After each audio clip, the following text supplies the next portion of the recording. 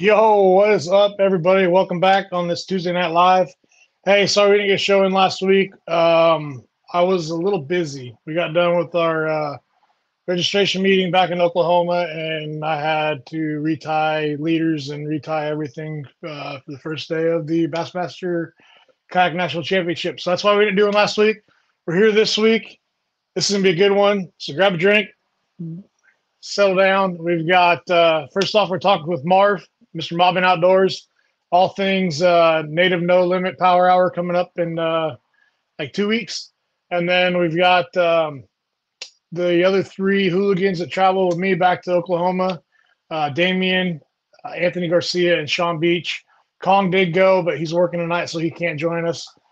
First things first, a lot of you guys have probably heard, but there is a second headwaters location in Rancho Cordova. The old California Canoe and Kayak off Folsom Boulevard and Highway 50 is now flying the Headwaters Adventure Company banner and logo. They are open right now under Headwaters. They are having a grand opening on April 13th.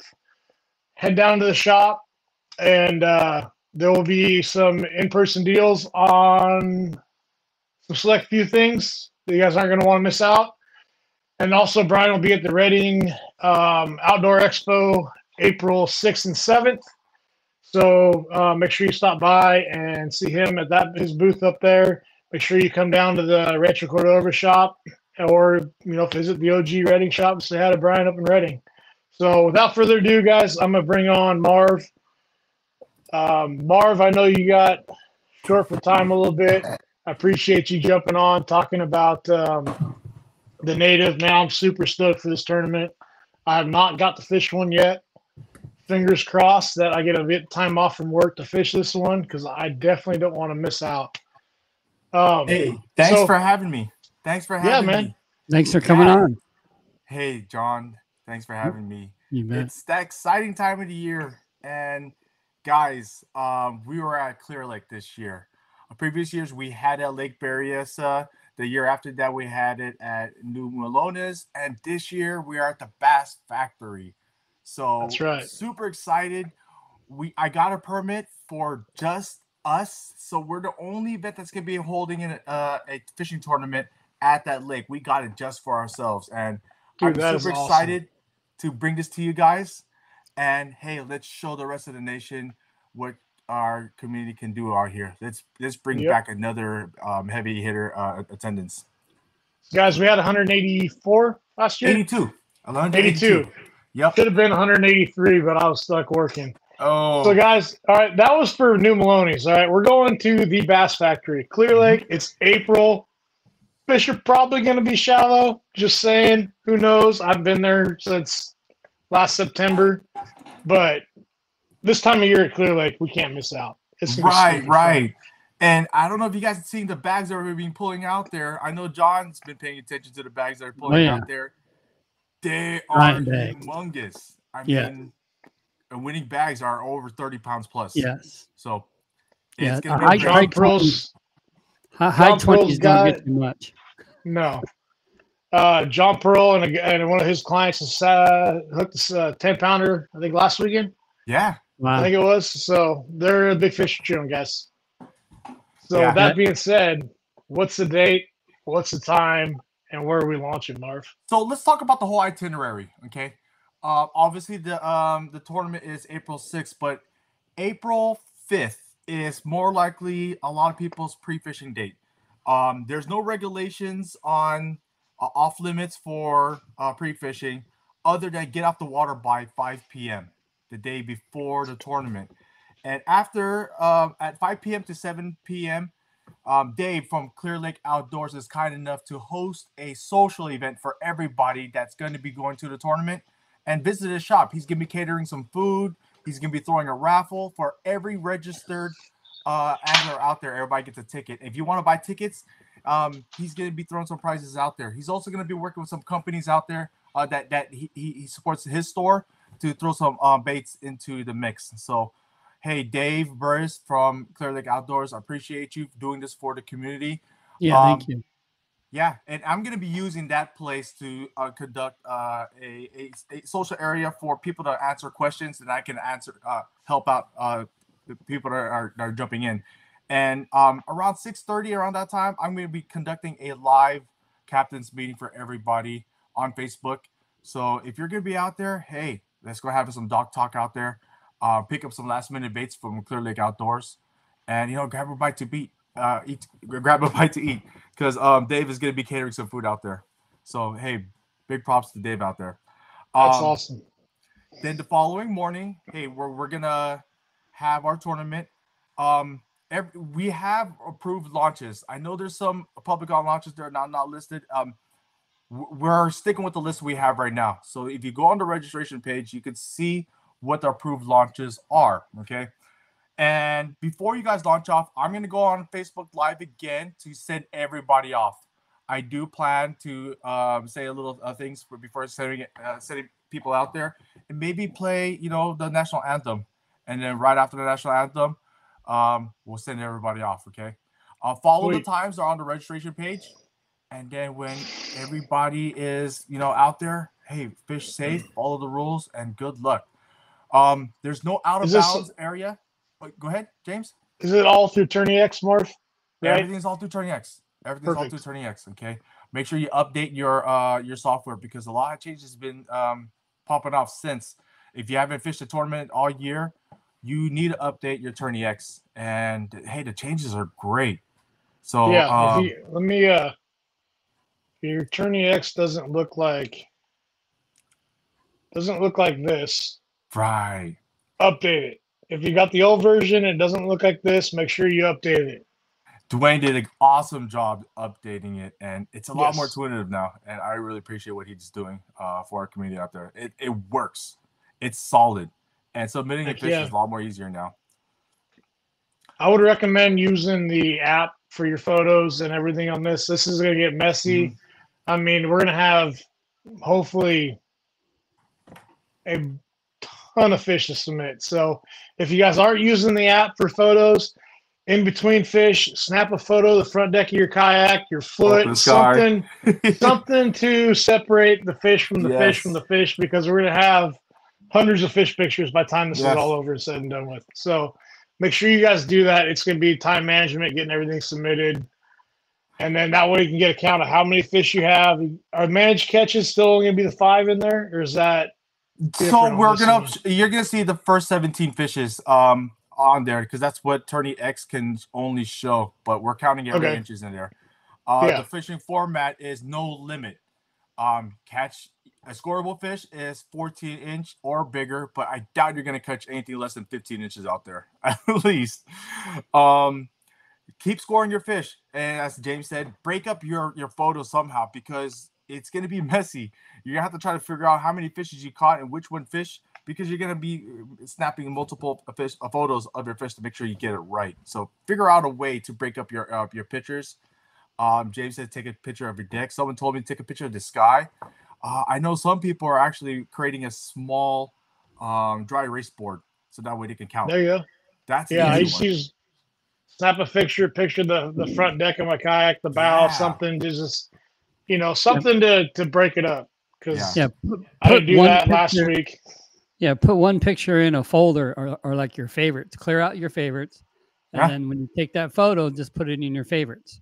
And then every one photo you have, that's going to be a picture that you want to submit, or put it in the live well. Yeah, you could put it in the live well as well, and then just leave it in there, and you could submit them later, or submit them as you go. Might want to submit them as you go, so they're going in. You don't have to stress over it. Okay, so let's go ahead. Back to our itinerary. What time is the projected launch? Oh, Dad. Okay. I guess I could have pulled it up on Tourney X. Yeah, I should have pulled it up. My bad, dude.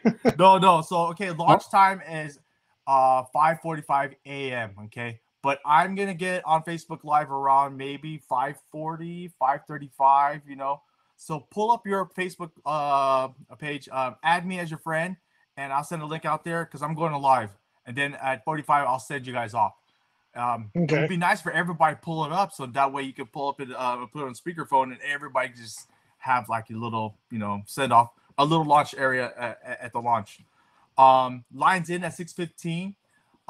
Safe light comes up at 647. So if you have a motorized kayak, make sure you have flags, your 360 light, and you're following the boating rules over there.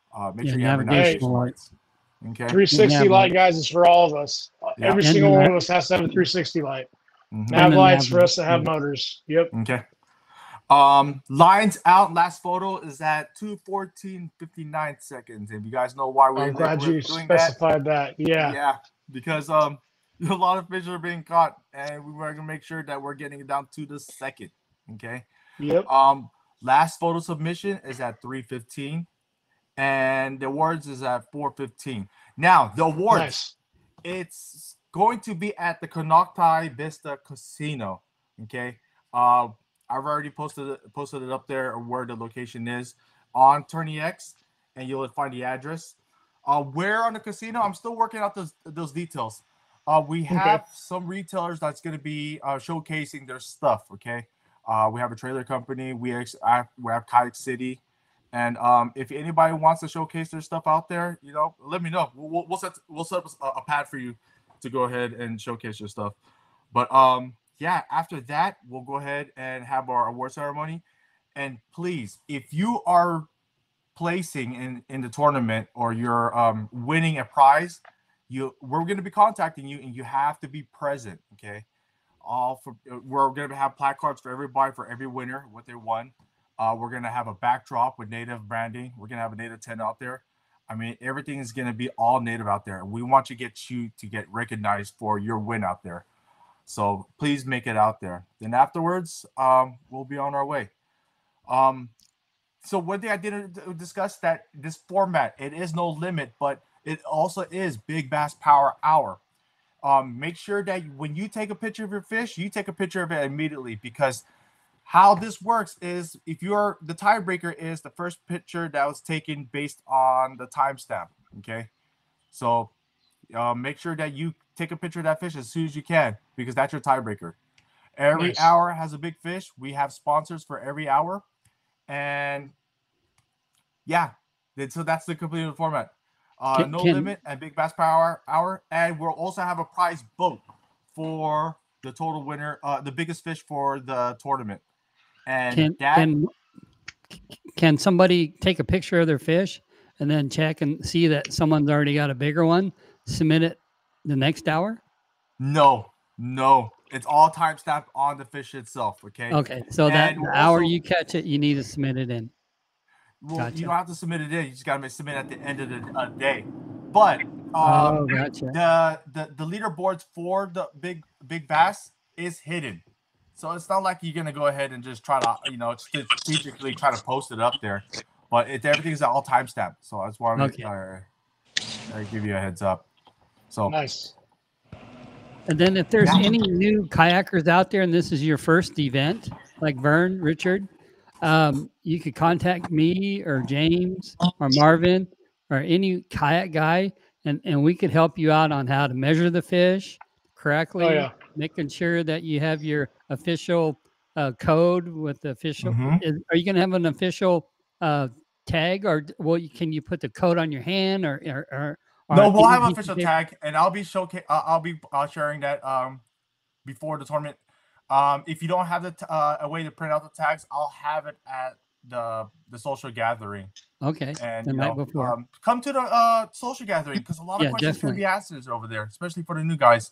And I just confirmed that Greg's going to be out there. So if you guys want to meet Greg, he's going to be out there. Are these two guys down there?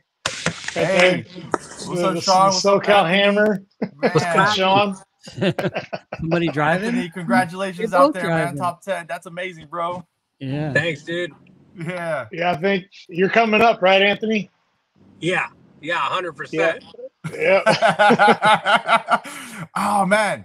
Anthony has a title to defend. So. Yep. Right. Right. His dad's going to take it from him this year, right? Yeah. So it's going to be exciting. And Anthony, where are you coming from? You got rods in your truck. Work, bro. You stay ready with rods in your truck, huh? Yeah, dude. There's a little low-key reservoir right next to my station that I can't name, but It has giant smallmouth and giant largemouth in it, so I try to hit it every chance I get. He just doesn't a pack from Oklahoma yet. Yeah, that's a true statement too. Everything in there's from Oklahoma. It's still there. Oh man! But yeah, so yeah, that's the itinerary. Social gathering at Clearlake Outdoors, 5 to 7 p.m. April 5th. Tournament day on April 6th, and 4:15 is award ceremony at Canocti Vista Casino. If you guys have any questions, feel free to holler at me. My contact information is on the registration page. You can go ahead and add me on Facebook, direct message me. I treat my messages like email, so don't. I try to get you back as soon as possible, but I will answer. Okay. And thank you, James and John, for helping me out with these questions. One more thing, Marvin. Your platforms. Oh, okay. One motor or Marvin. Two? One motor only, please. One motor. Okay. Only. One motor, guys. Good thing I did mother. Is it open Marvin. Launch or is it like designated launch ramps? Designated launch ramps, and there's around a good 10, I believe 10 launches over there. You'll find that almost every launch is available out there. Only use the ones that's available on the registration page, please. So Marvin, on Tourney X, when you go to the search bar, what do you put in there to search? Type in native Clearlake. That's the only one. The 2 keywords, I'll find it. Native Clearlake. Wonderful. Yeah, I just did it under no limit, and it popped right up for me too. So okay, so Tourney X, and then search, and then no limit. Native no limit. We're sitting pretty good right now with registration. We have around 71 anglers. Nice. We're trying to make this the biggest event out there. All right, guys. Here, let's break this down. All right, Tourney X, Tourney registration. Type in the search bar. You go no limit, native, whatever you want to say. Right, search. Right there. Boom. Register. Do it. All right. Okay. I'm making sure I'm off on Saturday next week. I got to double check that, but I will be there. All right. Well, hey, I got to cut this short. I got to get back to work right now. And dude, Damian's here now. What's up, Damian? What's up? Hey. All right, let me take a screenshot over here because this is amazing, man. Hey. 4 superstars here. All right. Right on, Marv. Hey, I appreciate it, bud. Thanks for joining and giving us the info on the native no limit big bass power outer, guys. Get to Clearlake, and we're gonna hammer down on some big fish. That's all I gotta say. And thanks for having me, guys. You guys have a good one. Cheers. Hey, you too. All right, you too, man. Marv. Later, Marv. Peace. Hey, Sean, are you What's up, fellas? Is Sean still driving home from? I got him muted. Hold on. He was making too much noise in the background. All right, yeah. He spent an extra day goofing off, huh, Sean? No, I went and fished fork, and it was terrible. I caught like the tiniest bass you could catch. It was terrible. It was pre-frontal. Yeah. Yeah. You should have stayed at 10 killer. You probably would have caught Dude, I had better practice at 10 killer than I did tournament. Man, Damian and I talked about that on the way home. Like, I wish we had one more day to go out there and like hit the rest of the marinas and just put a beating on them. Right? Yeah. That was fun. All right, guys. So hey, this is it. Minus Kong Yang that unfortunately couldn't make it tonight, but we are the 5. John, sorry, John. Yeah. John didn't go. No. John's going next year with us though. We're all going next year. I better we're gonna qualify. Yep, we're all going to qualify at Clearlake in the end of June, and we're going to have top 10 a giant caravan of California anglers to go out to Texas and put a beating on them boys like the 2 down there did. Yeah. That's right. California so, guys, dominates. Sean, let us know what you found out there. What'd you get on? We all know it. Tell us the juice that you found and how you did and whatnot.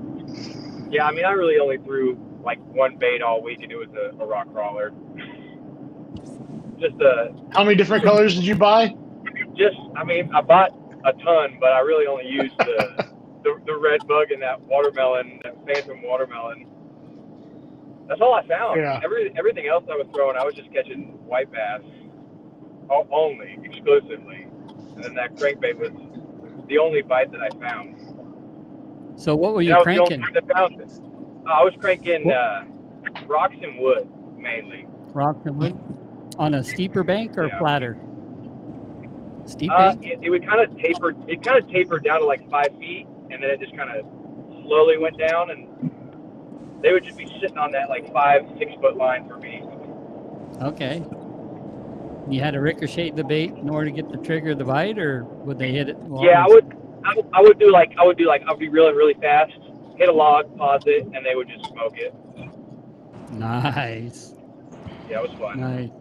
Yeah. Practice was really good. The hooks out? Did you change the hooks out? Nope. I didn't lose a single fish. Nope, I didn't lose a single fish except one during practice. Okay, so that tells everybody those hooks are good hooks then, right out of the package. I mean, Damian will change out, but yeah. That was the first thing he said to me. Did you change your hooks out? No, I forgot. Oh.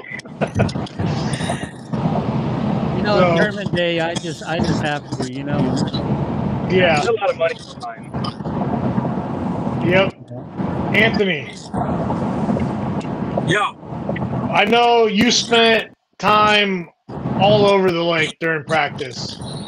You were up the river. You were main lake in the middle, main lake in the south end. I mean, what drew you to where you went?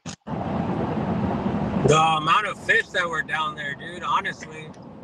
Yeah. I mean, I thought the better size was up where Sean was fishing, up near that river in the muddy water, just because the water was so warm. I felt like the bigger ones were kind of up there, like right about to spawn, if not spawning already. So the fish that I caught were like all over 17, but it was like 3 here, 2 here, 3 here. It wasn't I didn't think it was gonna be a good idea to go up there for the tournament. And catch 100 white bass a day too. Yeah, exactly. And that too. There was so much bait and so many white bass up there. It wasn't even funny. Like you would have probably had to go through like 15 white bass to get one largie. Yeah. What was your lure choice? I only caught crappie, so that was cool. I mean, I did catch some drum on day 2, and I think we all get in the drum. You're with the right bass, so that was nice. But I was glad to get away from all the white bass for sure. Yeah. So what was your weapon of choice? I know what it was. What were you throwing, Anthony, mainly? Mainly was a 2.8 Kitech on 6 and 8 pound test. There you go. 1/8 ounce ball head or quarter?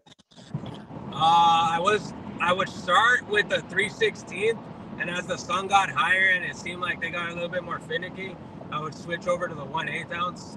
I was throwing that the Kitech round ball jig head, that tungsten one.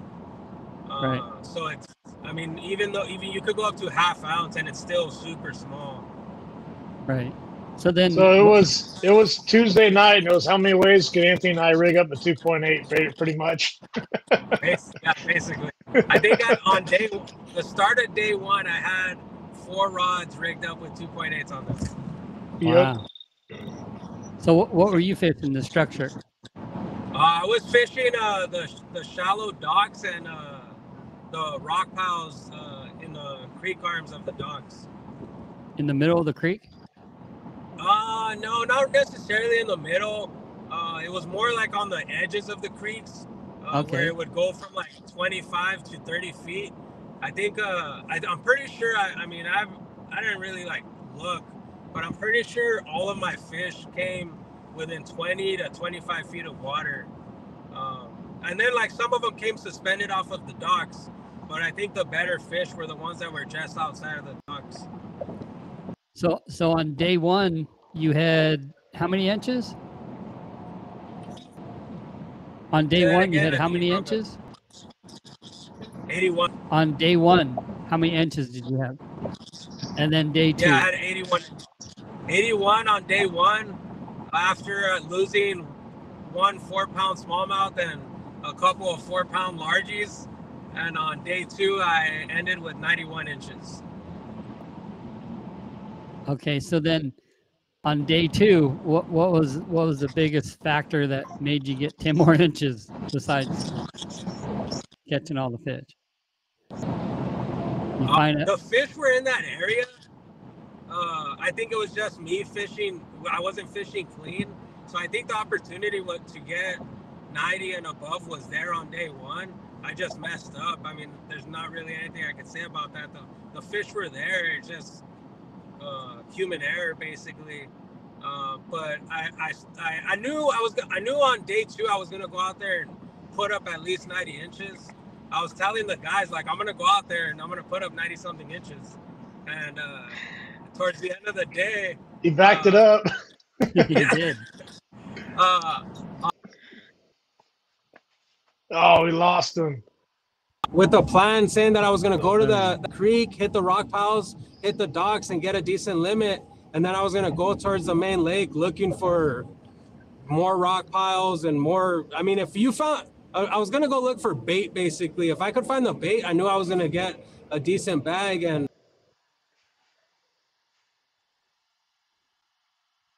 that had fish on them, stuck those, and then I caught a smallmouth in like 18 feet of water, and I just happened to look over with live scope, and I saw this giant bait ball that I didn't even know I was fishing, and then that's where I had caught the smallmouth out of.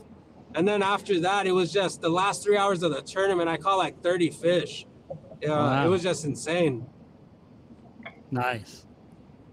That feels good, So huh? Sean, yeah. Sean, what'd you have on day 1? Who's you guys? I think I had like 83 and a half. 83 and a half, right? And then struggled a little bit on day 2. And you guys they were all just small. Yeah, they were all small. Hello. Yeah.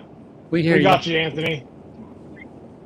So yeah, Sean's bite kind of, he did what I did on the end of day 1, but he did it on day 2. He left his good fish to go find fish. I left my good fish to go chase an afternoon bite at the end of day 1.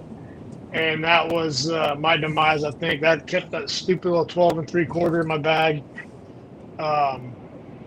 But yeah, Damian pretty much told me at the end of day 1, couldn't believe I left, and tomorrow you better not do it.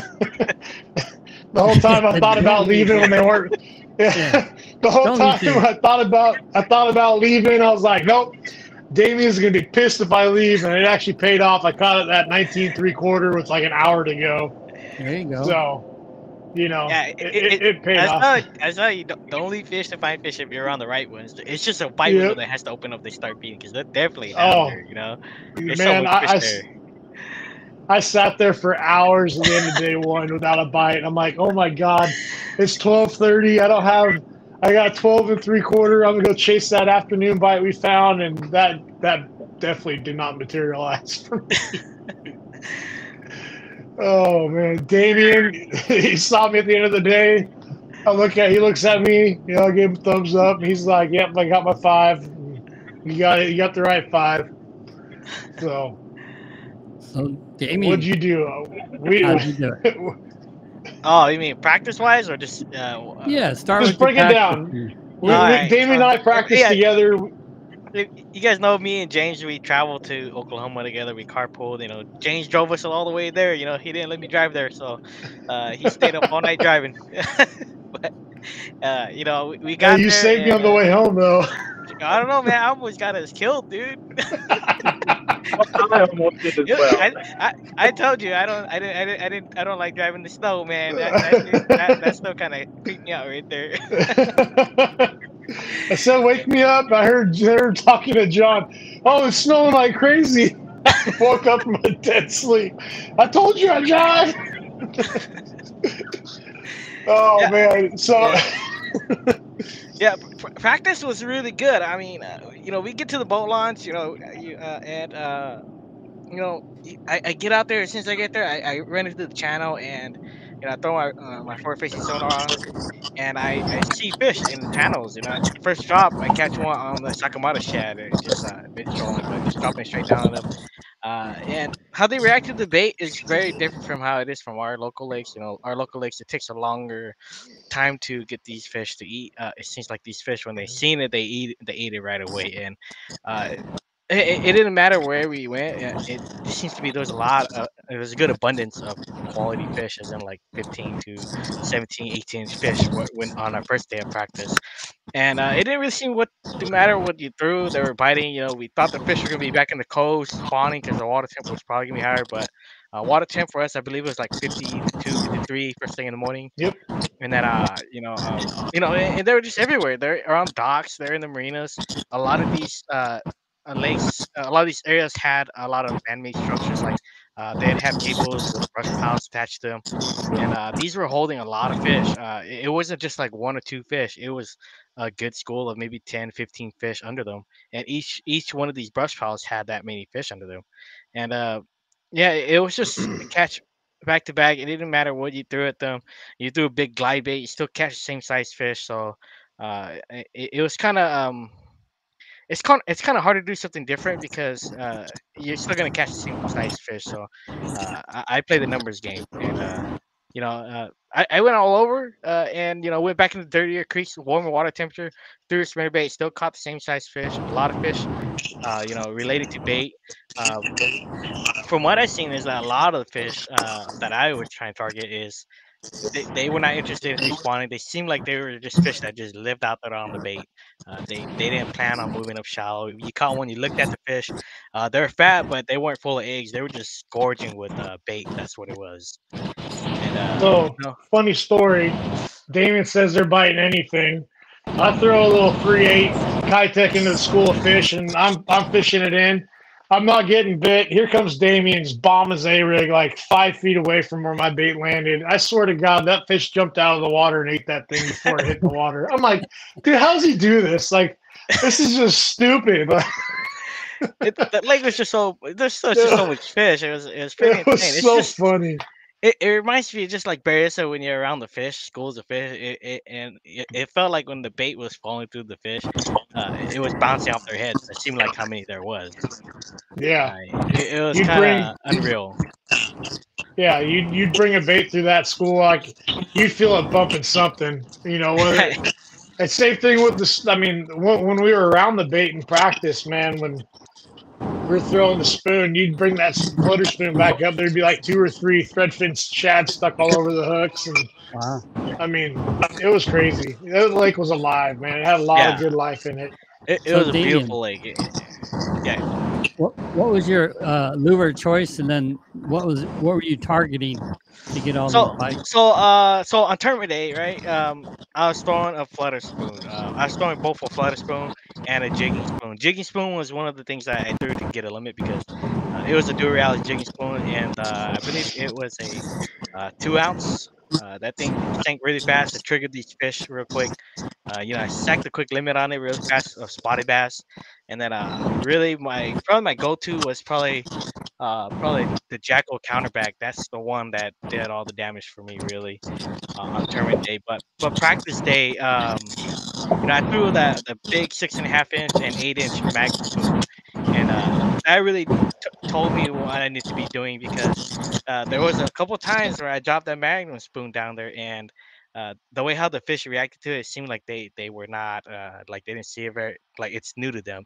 And how they're acting is a lot of times I had dropped it down to them, and I would have removed the rod tip, and you can see on live scope these fish are just running into it, and they just seem to be more and more interested into it. You didn't have to move the spoon, and they were running into it, and that kind of told me if I had a smaller spoon, I'd hook up instantly. So.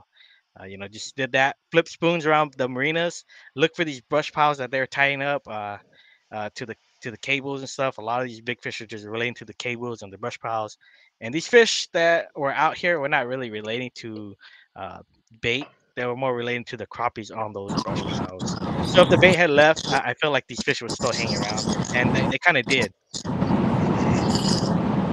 So then, how many fish did you go through each day? Oh gosh, there's some moments I went and catch like about 15, 20 fish every cast. It was pretty insane. You know, you catch them quite a bit, and then after a while, you change your bait up a bit. You change to a different size spoon or a different color. You get bit again, and it starts them up again. And it was pretty unreal. Well, then it was a fun experience, guys. This is my first time going out of California fishing for bass. That is, and man, I had some comments and some stuff saying, you know, that the Bassmaster guys, they forget about us out west, and you know, blah blah blah. Guys, Steve Owens has not forgotten about us out here. He genuinely cares about us fishing out this way. So don't get that perception that we're just on a lonely island out here, because we're not. Right? We got our chance to qualify at the end of June at Clearlake, and they're gonna do everything they can to help get us to be able to go fish on that national stage, guys. So don't think that is reality, because they want us there. They were super grateful. I mean, I think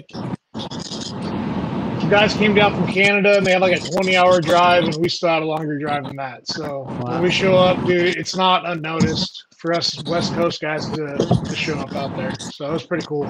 So James, how'd you catch your fish? I caught 95% of them on a 2.8 Kitech on a Dirty Jigs 1/4 ounce guppy head. See, for me, where I was at, I tried throwing an 1/8 ounce to keep it up out of the rocks in the shallower water that when I was fishing the shallowers, but they wanted that head just grinding on the bottom, shoot just slow enough to where you didn't get stuck, but almost too slow where you got it snagged every single cast. And you know, I broke off a 17-ish or so smallie on day 2. I broke off. Dude, it's been a long time since I broke off a fish. I broke off 3 of them. 2 of them on the hook set, and 1 that I don't know. I can't explain it. But my big fish did come on a rock crawler, and one of the other fish did come on a rock crawler on day 2. Kind of, there was a back of a cut creek arm that we found. There was a point that was in the middle, and you had an arm that went right and an arm that went straight. Well, in the back of the arm that went straight, there was 3 separate pockets that were loaded with bait. When I think myself, Anthony, and Damian all went back there on Sunday for practice, and every single one of those coves in the back of that arm had bait. And I show up Wednesday morning, and bait's gone. So I was just fishing the points in that creek arm that got my bites. The rock crawler, in order to get bit on that thing, man, I had to either have a lot of wind, or I had to really try to trigger the fish to bite, because they did not want to eat a crank at all. But they stopped eating what I was throwing at them, and I rotated through a ton of baits. So I just kept on throwing that crankbait right in their face and smashing into the little rock ledge they were on until one of them got pissed off and ate it. Basically. Well, I got another question.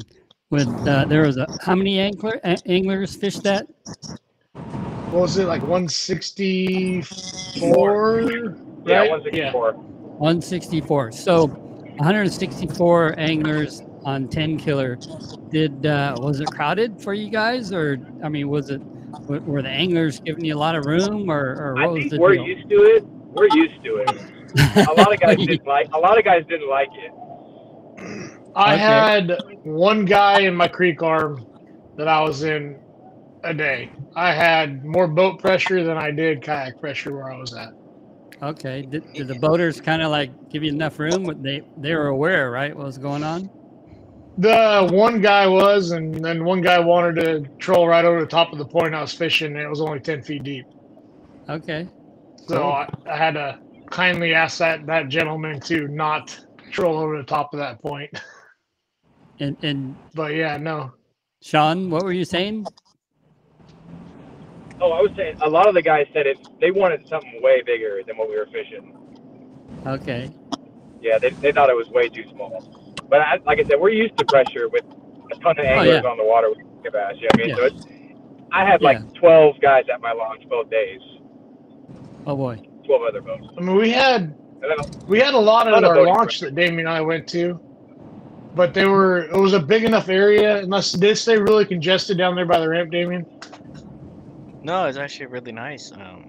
Yeah. You know, I want to say this lake is really big, and the thing is that it did not feel crowded because there's so much structure. If you're fishing trees offshore, there's so much trees. You can be literally next to somebody, and they could be fishing separate tree. I mean, it did not feel crowded at all. I mean, day one for me, where I was in the marina. I didn't see any boats in the marinas fishing me. But day two, I think there's 2 or 3 more kayaks that showed up. But I didn't feel like I was being crowded or anything because the fish that I'm targeting is going to be fish that a lot of people cannot get to. So it did not bother me or anything. And if you go around, you see somebody in a cut, there's another cut right next to that cut. So it's not like you were fishing with a big bowl. There's a lot of areas, a lot of structure you can sit on. It felt really big. Damian was fishing for Damian fish. Only he can get them. Anthony, you were down south a little bit further than we were. How busy was your ramp? I mean, the ramp was pretty busy, but like it was like Damian was saying, like everybody kind of like dispersed, and even though you were near people, you weren't really near people, if that makes sense. Yeah. I think day one there was probably like 15 or 16 people down at my ramp, and then and they just I don't even know where most of them went, honestly, because I think I only saw like 2 people throughout the whole day, and we were still like a quarter mile apart from each other. But yeah, no, I was doing. I mean, nobody was really live scoping the docks, which was surprising me. I mean, Damian was, and that was about it. That's all I know. I mean, it was crazy. These people were even in practice. I would check like the mid-lake docks. I think the last day of practice, I went and checked the mid-lake docks, and there was a bunch of people that were fishing outside and like casting down the lanes, but nobody was actually like flipping and like not bouncing. I didn't bounce off of any docks. Maybe I did, but boats, right? Just ricochet off the boats. No docks, but boats. Yeah, but I mean, like seriously, nobody was like getting at those fish that were suspended under all those docks. Yeah, it was mind-boggling out. So I was just like, these people were fishing like maybe 50 yards out from the docks, and they would leave, and I would go in there and stick a fish right after them. And then on day 2, it was even less people. I mean, I think only 4 or 5 people ended up launching down at that dock. And I think a lot of those people probably didn't catch fish on day 1, so I get it. But yeah, no, I mean, I liked it. It was an enormous lake compared to what we fish most of the time. Yeah. And even with all 164 people, it didn't feel crowded at all.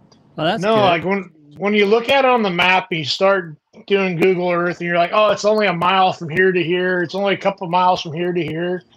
But those creek arms are forever long, and you get lost in them, And it's like Damian and I thought we can cover a huge section of that southern part of the lake on Saturday.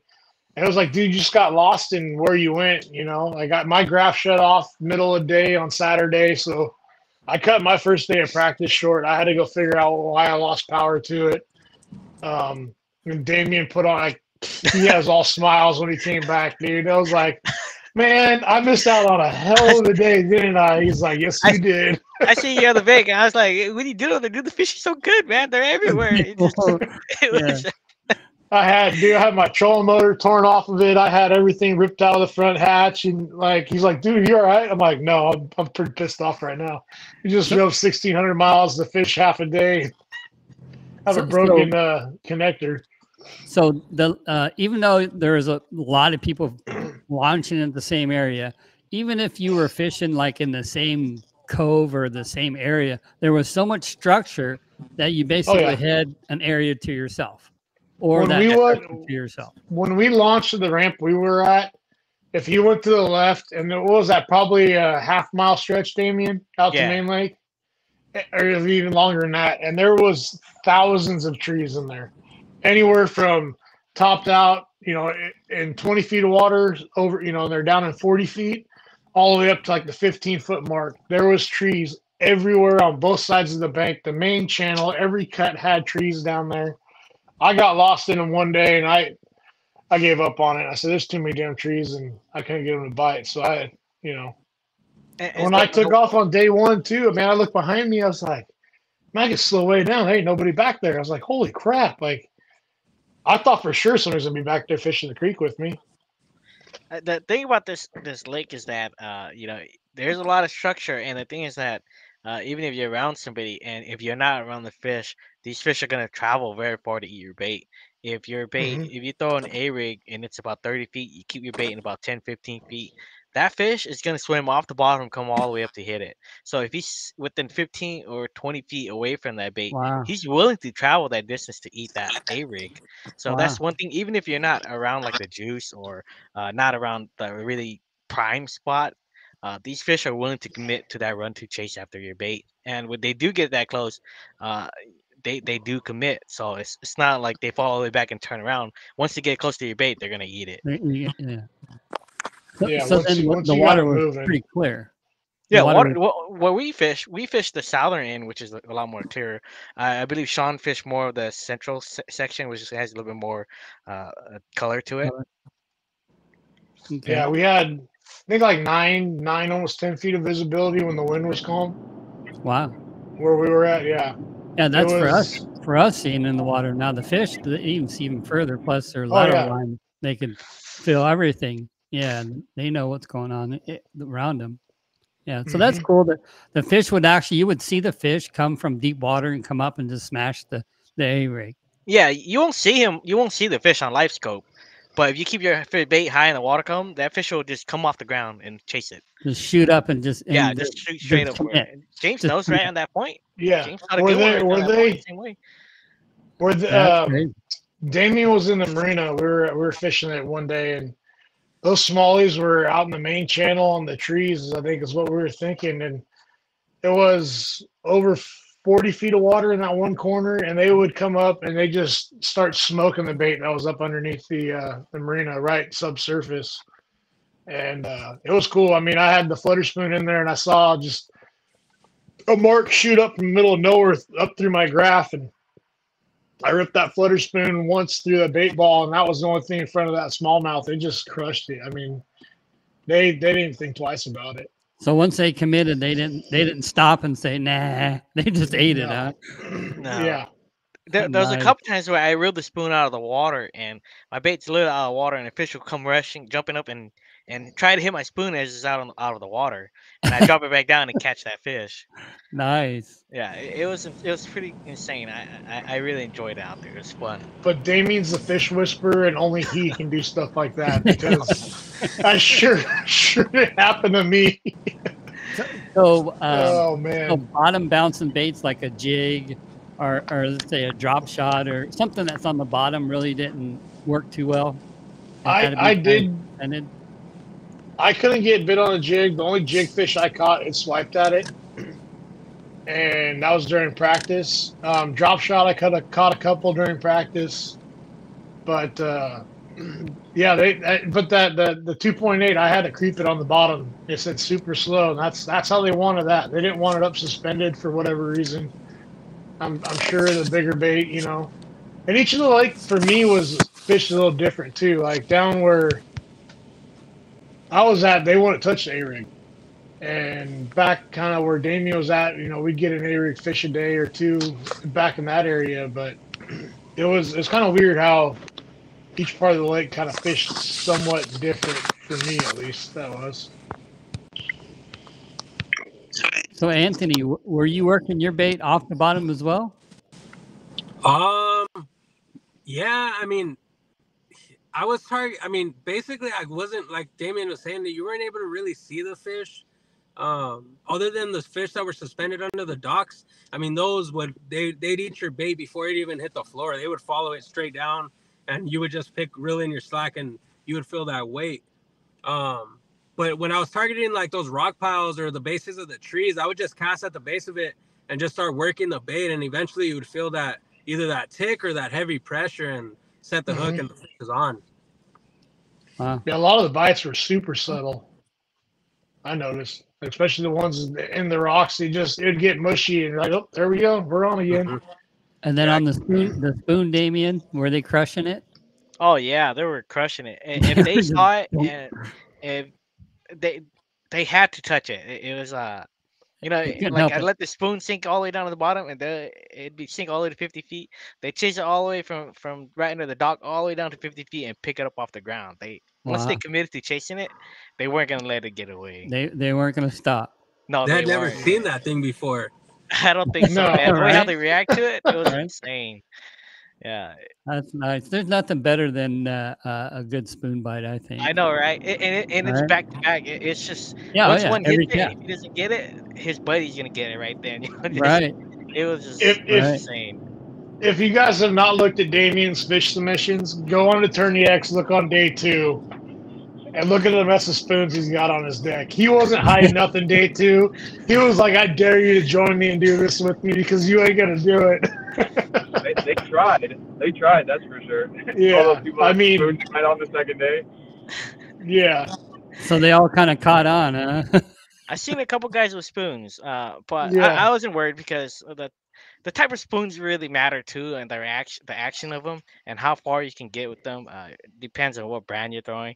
You know, like the Jackal, man, that thing can really swim far back under to those docks and really draw those So fish. It's explain that part. A lot of people might so not know what that.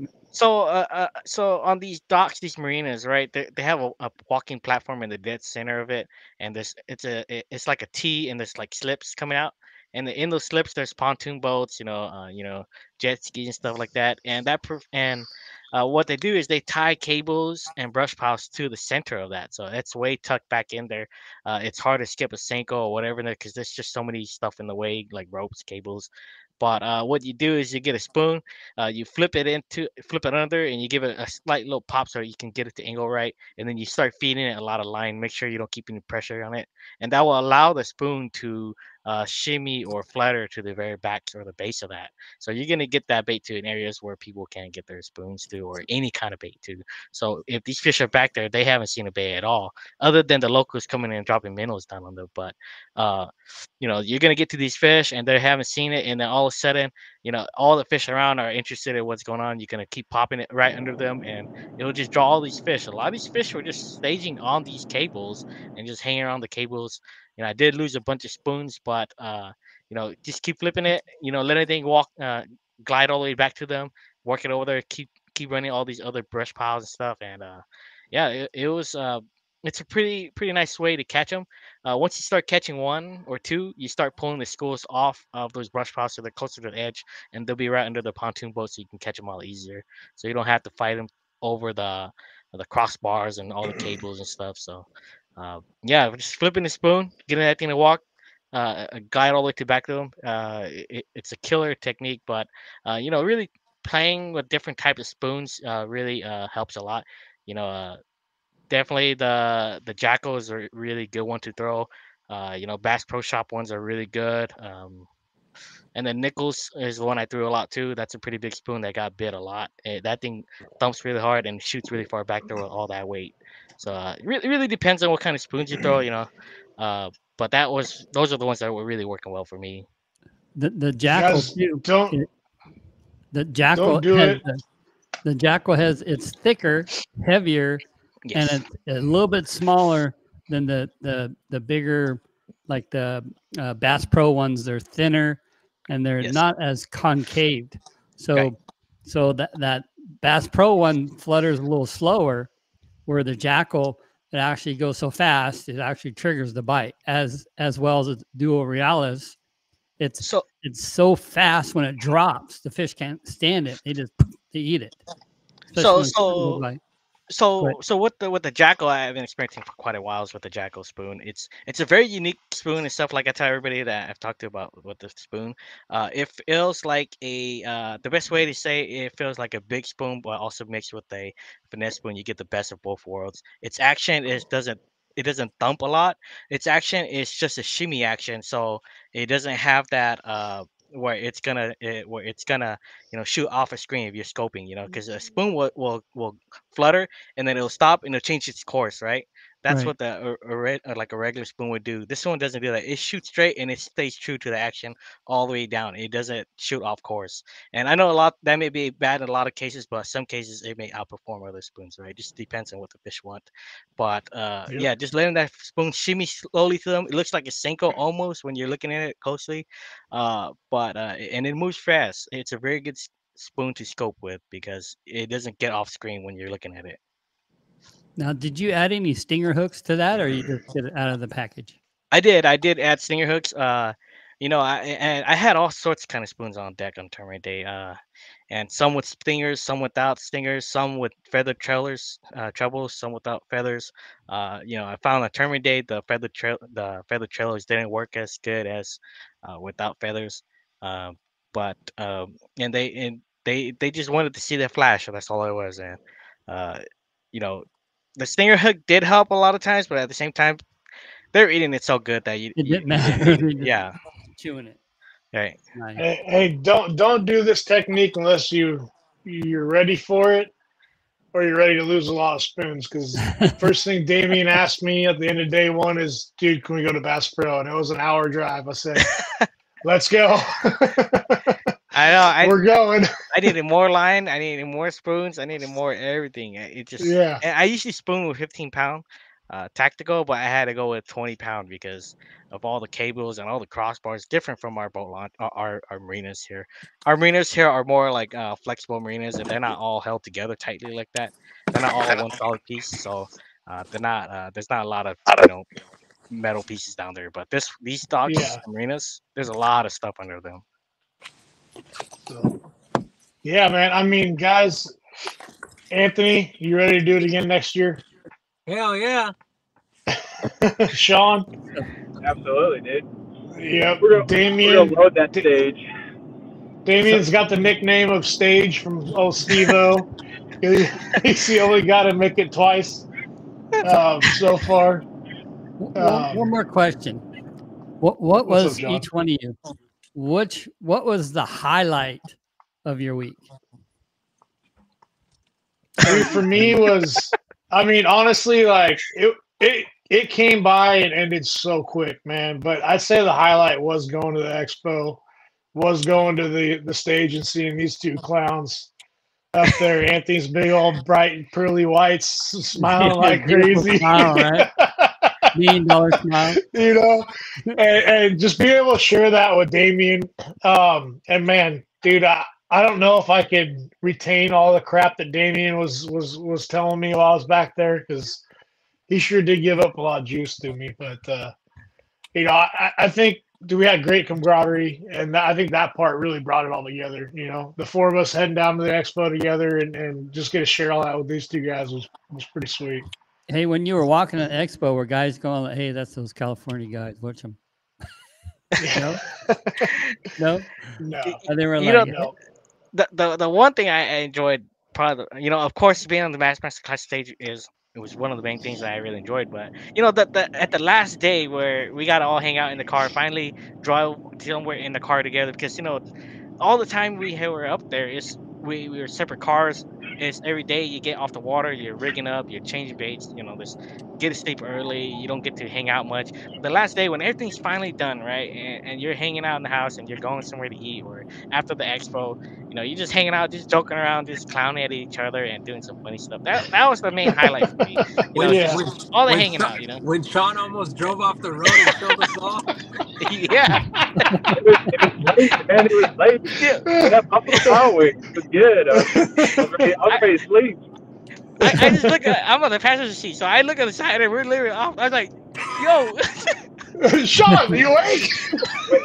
We're all here. We're all right here now. We're all live. We're all live. Hey, what Damian won't tell you. What Damian won't tell you is we went a little sideways in the snow twice on the way home. Oh, yeah, I went through the blizzard. I went through a blizzard too after Albuquerque. Man. Yeah, it totally unforgettable trip, man. It was one of those where the fishing was good, but dude, we ain't gonna forget this anytime soon. Anthony, Anthony, about caught up to us on the drive out there. Old Iron Man just hammering down.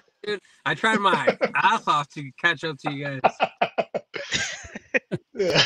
That snow and Flagstaff got you. Yeah, that freaking blizzard I got stuck in, or slowed me down. Yeah. So Anthony, what was your highlight of the week? I mean, it was the whole trip, like everybody's saying, it was freaking awesome.